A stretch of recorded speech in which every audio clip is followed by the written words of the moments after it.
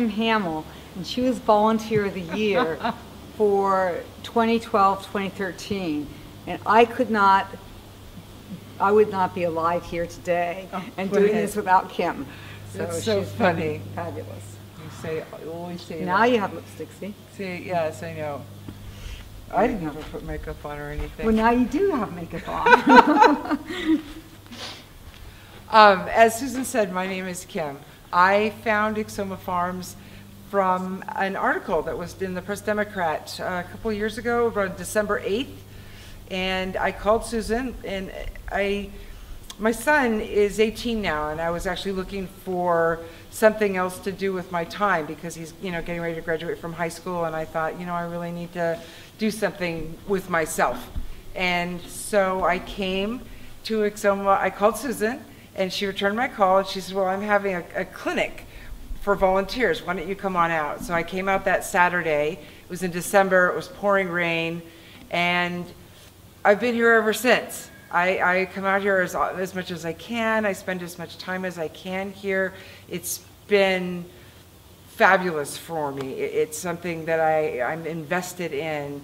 It's been very healing. It's virtually impossible to be depressed or be anxious or sad or angry when you're here.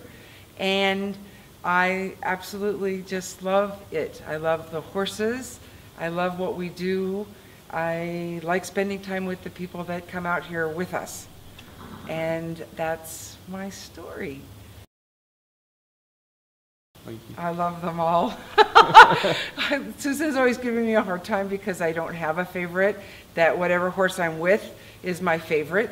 And so I tend to spend as much time as I actually do have a couple of favorites. Probably Mango, because he was the bad boy when I first came here. And then there was Seiji, who was the grumpy old man when I came here. No one did much with Mango because he was a little on the more difficult side.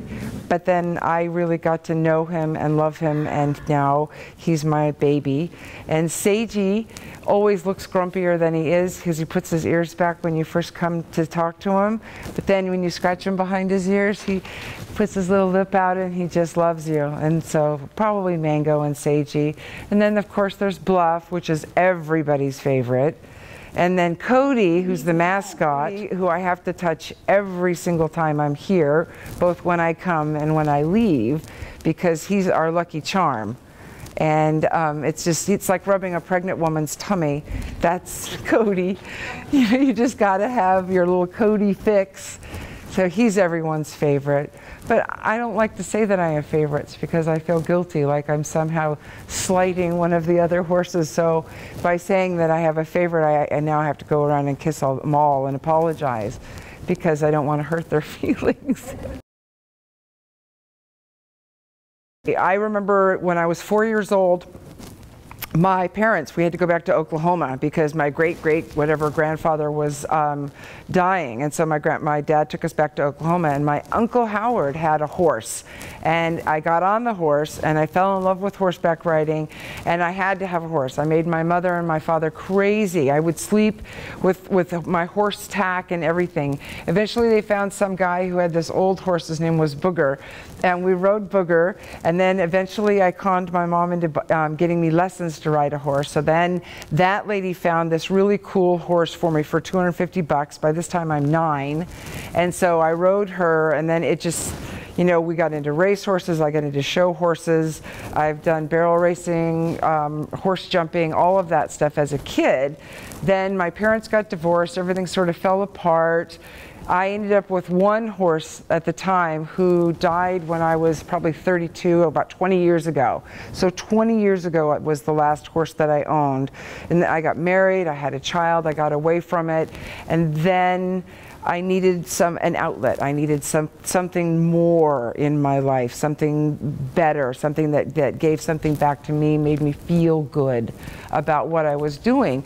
And I always wanted to get back into horses, but when you've got an 18-year-old athlete, money is just so hard to come by. And so when I saw the thing about Susan and needing volunteers, and I called and I came, and it just was such a great fit for me. I just came every day, every minute I could come, and And I just learned more every time I came. I got better at what I was doing. I got to know the horses. I got to know Susan. And every time I came, there was something more that I could do, that I could give. And it just became, it's an addiction, really. I think that this place is almost like a postmenopausal woman hangout, because a lot of us are women that had horses when we were kids, when we were teenagers, young adults, and then our lives interrupted our passion. And so now our kids are growing or grown, you know, whatever reason, we have this time, this loss, this hole that horses filled for us in some way in our past life that now we're wanting to fill up again.